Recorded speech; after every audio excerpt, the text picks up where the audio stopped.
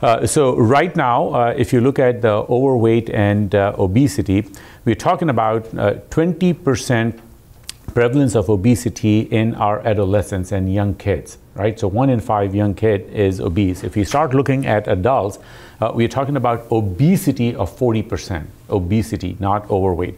If you look at overweight and obesity together, 75%, 3 in 4 of us are overweight.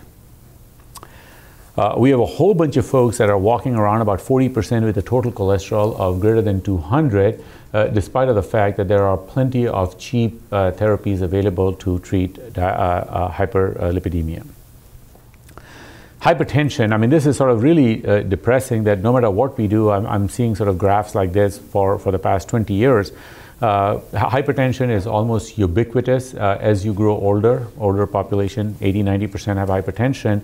But if you look at sort of the 4 bars that, you have hypertension, you have been diagnosed with it, you have been treated, and then you have been treated to goal, we are still stuck at about 20% or so. There are some race gender variation there as well, but overall arching is that 80% of the patients are not treated to goal. I'm a heart failure doctor, so I'll show you sort of some data on heart failure, but I mean, these are some generic comments. My comments are true for lipids, diabetes, hypertension, obesity, CKD. For all of those things, you can make the same comments. So, I mean, heart failure is common, it's growing, HFrEF, HFpEF, we know that heart failure hospitalizations are growing as well, both in men and women, so it's a big epidemiologic problem. And this is a disease that has horrible outcomes. You're talking about 45–50% risk of mortality within 5 years of diagnosis. Each hospitalization leads to higher risk of hospitalization. So you meet all the criteria: common disease, growing disease, very costly disease, very poor outcomes. The question is, are we just impotent against this disease? The answer is absolutely not.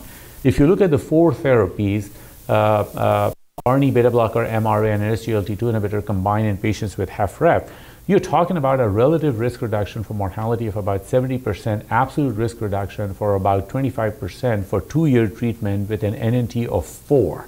I mean, we're talking about incredibly potent therapy if you were to increase the outcome. And what's the composite benefit? So if you look at the red line is not no therapy in HFrEF. Red line is on ACE inhibitor and beta blocker. So this can tell you how bad the outcomes are, that if there were no ACE inhibitor, beta blocker, it will really just plummet.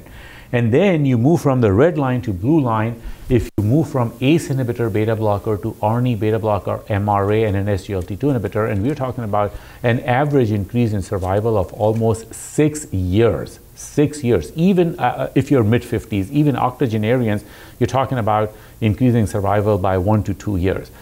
So common disease, growing disease, huge cost to the society, high mortality rate, and have incredibly effective therapies. And these are not high-tech therapies like, gene deletion and all that. These are like just sort of 4 pills that we need to give to the patients. What we found in this registry, and this is close to 4,000 or 3,500 patients, 75% of the patients were either on 1 or 2 drugs, ACE inhibitor or beta blocker or both, but not triple therapy, with no absolute or relative contraindication or any given reason. And cost is absolutely not an issue because ACE inhibitor, beta blockers, and MRA are all 3 generic. All 3 are generic. And yet 75% of the patients were not on triple therapy, let aside a quadruple therapy. Now, we have done a ton of study, high versus low blood pressure made no difference. When we came back after a year, made absolutely no difference. We have looked at it in every different way, and all of that is published. And this is not particular to heart failure. If you look at the diabetes care and you look at the comprehensive cardiovascular risk reduction, risk management, lipid management, CKD management, and glucose control, again, less than 10% of the people get that care. The other thing which is really perverse in the healthcare system is this issue of patient centricity. So patient experience is really important.